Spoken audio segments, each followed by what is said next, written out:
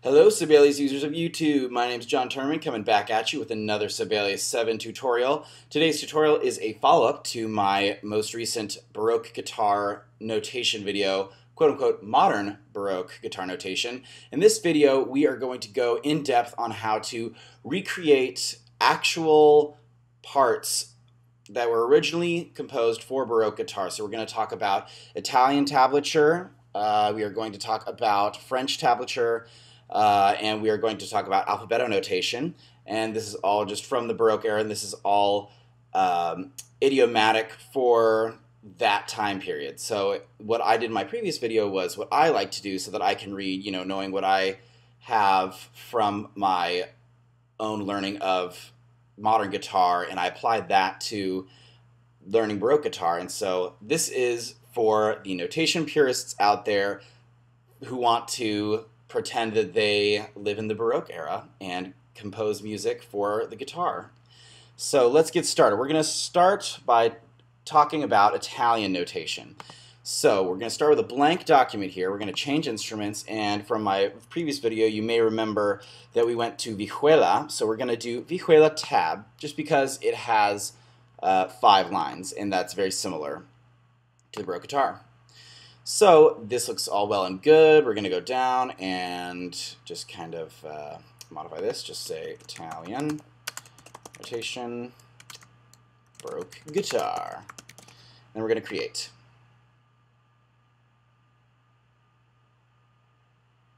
And so let's go ahead and full screen this in the slowest way I know how.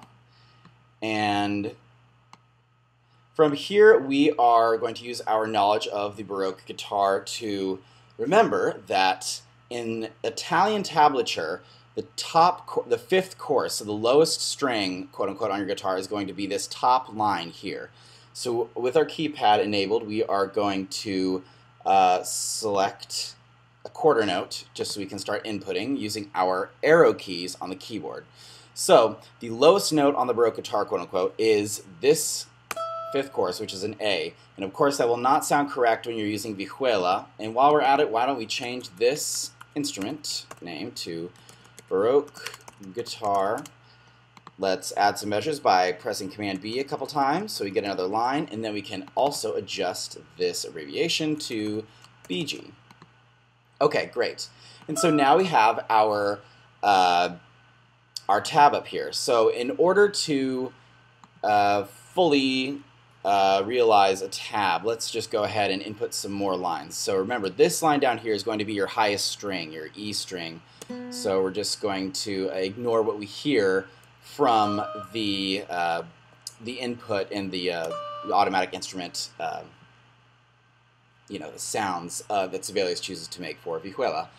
And now that we have our notes input, all we need is the rhythm. So in Italian Baroque notation, you will see often just a single note value above the music. So for that, we are going to go to the Notations tab, and we're going to go to Symbols. And in the drop-down menu, we are going to go all the way down to Notes, which is quite a ways down, but we'll scroll there. And once you use them more and more, they'll be easier to use, and they'll come up into your favorites. So we're going to select quarter note up, and we're just going to put it above this note.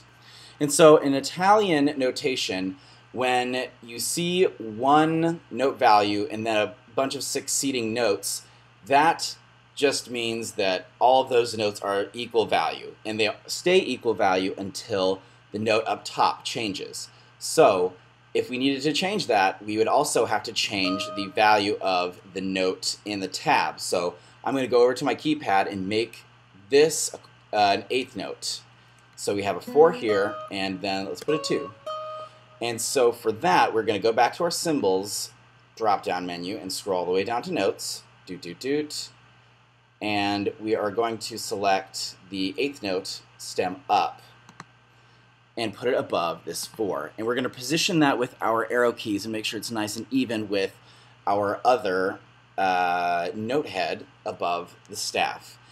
And if you're having issues with this, try toggling magnetic layout on and off in the Layout tab. And so for here, so this would normally mean that we would play all these notes eighth notes, but we want to go back to quarter notes. So we are going to put a quarter note above that 3.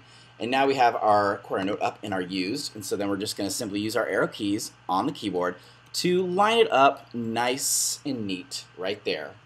And that's a very simple way to construct Baroque guitar Italian notation. Just remember that the notes up here are on the lowest course, the the low A string, and then the second course, and this is the highest course, and that's for Italian tablature.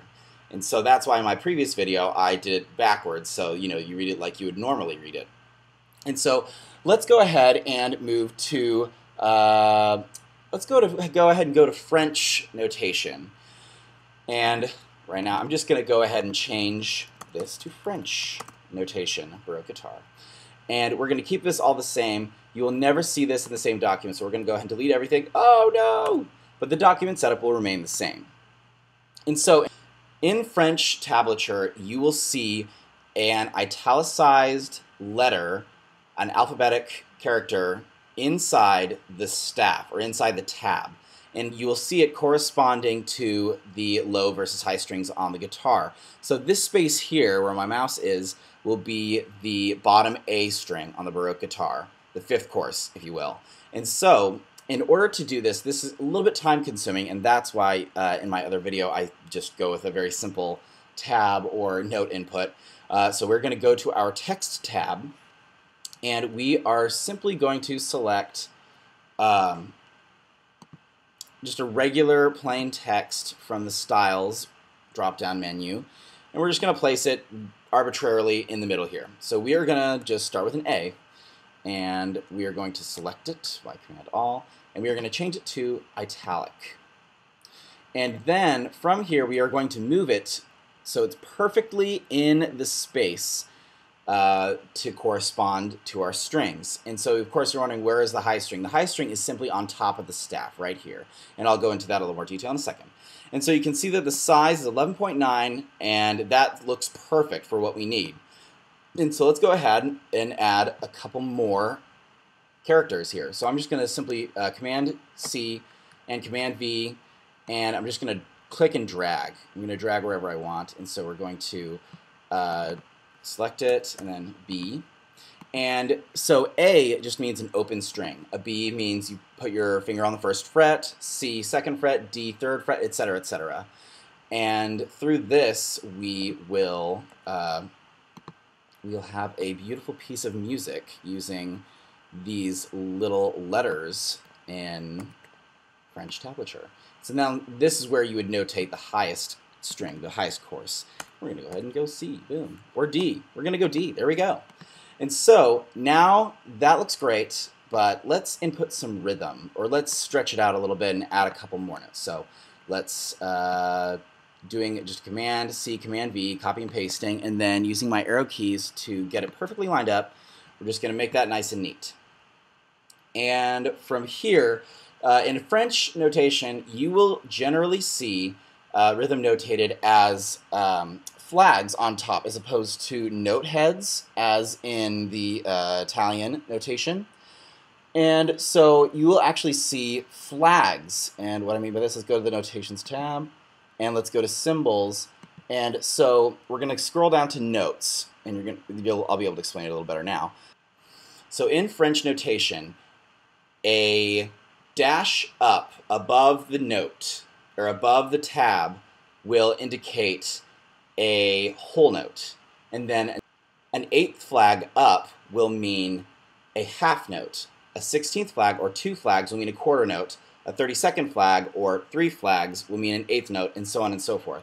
So let's just go ahead and notate this how we want, just regular style, nothing too fancy. But I'll show you where to find that straight up and down line to dictate a whole note in this notation. So I'm just going in and selecting the note that I wish to put the rhythm symbol above, and then selecting the corresponding symbol in this drop-down menu, and just going for it. And you can use your arrow keys, or you can use your mouse to position and just make it look as neat as you want it. And there we go. And then back to quarter note. So, and like Italian tablature, this is a little bit superfluous, so we're just going to delete it, because when you see a rhythmic notation above, it remains the same rhythmic value until the next change, which would be this as a quarter note. And so where to find that? Okay, let's go ahead and do another example. We're just going to copy and paste that D and put it right here. And we're going to position it right there on top of the tab. And then we're going to go find our vertical line. And we're going to use this actually to discuss Alfabeto notation in a moment. But we are going to simply click it, and then it'll just appear. So we're going to position it right above that D, and that will mean a whole note. And so that's all you need to know about French notation for the Baroque guitar. Now let's change things up and do Alfabeto notation.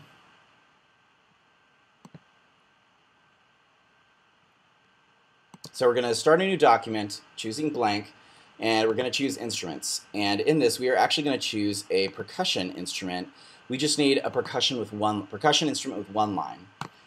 If you study Baroque guitar, you will know that these capital letters that I will be inputting into the staff will correspond to a list of chords that go with each letter. And that doesn't necessarily mean A does not necessarily mean an A major chord. It means something totally different. It means a G major chord, and so on and so forth. You just gotta study it to know it. And so we are going to just make a title here real quick, just Alfabeto notation, Baroque guitar, create. And we're going to change a couple things right from the get-go. First, I'm going to make this as big as possible, as slowly as I know how. Boom. And so, of course, we are going to add some bars, Command B, B, B, B, B, to get 2 lines. And we're going to change this name to Baroque guitar. And then we're going to change this other line, the abbreviated version, to BG. And so here we have our setup. We don't really need this clef, so I'm going to go ahead and use the shortcut Q and use a blank clef, and then delete the excess. And so we have all of these rests. And so what we're going to do, we're actually going to delete them, or you could just hide them. I like just going through and pressing delete. So we're just going to do that for the first couple bars. And now, when you see this Alfabeto notation, and it's usually about strumming, and so there will be stems, just blank stems, dropping from the bar line to indicate a downstroke or an upstroke. And so to find those, we're going to go to the Notations tab, we're going to go to Symbols, and we are going to go down, just a little bit, to Vertical Line. And then we're just going to place it very close to our bar line, and then we're going to adjust it with our arrow keys on our keyboard, just so that it will appear like to be touching the bar line. And since it's going down from the bar line, that means a downstroke. So we're going to Control Copy and Control Paste, and then we're going to move this other line with our arrow keys as well. And so rhythmic notation in this is pretty simple. If you see 3, it means 3. If you see 2, it means 2 half notes. It's just for the sake of clarity, we're going to do 2, and we'll pretend that those are half notes. And so now it's very simple. We just need to go to text, and we need to make some more plain simple text. And we're going to do A, capital A, and then we're going to move it down to the bar line. We're going to make it a little bit bigger too, because we are not shy about our Alfabeto notation. And then we're going to move, I like to move it down just slightly, because if you use the arrow keys to move it, you might change the size if you don't deselect first. So I like to have them about, like almost in line with the time signature, just like the bottom lines up with the time signature. I think that looks nice and neat. And so this would mean you would play a G major chord for 2 half notes. You may see this notation with or without rhythm notated above, like we did in Italian notation. And so when you see that, you will see it above the chord or above this dash. And so, for instance, let's go ahead and create a quick, just a quick example. So we're going to go back to the Notations tab and scroll down to our note heads, or our notes, all the way down here, yada, yada, yada. And we're going to do quarter note up. Or, since we said half note to begin, we are just going to make 4 quarter notes now. And so these are just 2 downstrokes that I have here. I'm going to copy and paste, Command-C, Command-V, and then I'm going to move it up. And I'm just going to make it pretty and equidistant, like that, so that you go, down, up, down. And let's make another one. And just trying to make these equal as possible and as pretty as possible will help you tremendously. And so this just means you play a G chord, you go down, up in one measure. And you can use this for all of the different chords in the Alfabeto notation key. This way of notating rhythm is quite common in Italian tablature, and you will see it done this way 9 times out of 10. Now, if you want to notate chords in French tablature or French tablature notation, you are actually going to do something completely different than this. So let's go back to our French notation project. And so here we have our notation, we have our rhythm notated, and we have our tabs open. Now, something that I didn't say earlier was that although this is a very common way to see rhythm notated in French tablature, you will sometimes see fully realized note beams with values, and you might also see them in the staff. And here's what that looks like. Let's go ahead and make a chord in this bar right here. So we're going to do D, we're going to copy and paste, and we're just going to move it down. And remember these, so see how this is kind of they're not playing nice together. We're going to go to layout and turn magnetic layout off. We're going to toggle it off. And I kind of messed up all this stuff over here, but you get the idea. So we're going to put these together and copy and paste, or copy, paste, and then we're going to move it over. Oh yeah, I guess I just did another one there. And we're going to, so this wouldn't really sound that great, but for the sake of an example, we're just playing around here. And so you will see a mixed style of notation when chords are involved in French tablature. So you will see a note head just hanging out in the middle of the bar right next to the tabs. You'll see it kind of on the where an A would be in a treble clef staff, just kind of in the middle of the tab. And depending on the stroke, up versus down, you will see the note corresponding. So the stem will be up or the stem will be down to indicate that it's a downstroke or an upstroke. So here we go, I'm scrolling all the way down, boom, boom, boom. We are going to go with a downstroke. And we're going to do that. We're going to just put it kind of around, it's kind of central. It doesn't really matter exactly because that gets the point across. So that means that you will have a bar across the 3rd fret on the top strings, and you will strum that in in a quarter note length. And then after that, you might just see, we're just going to, we get the picture. You might see more notation through the end of the bar, but instead of having an up or down stem with this, so it's a quarter note, so we're going to do something similar to our French or our Italian counterparts in Baroque guitar tabs, and we are going to use rhythm. Here we go. Here we go. Where is the body? Here it is.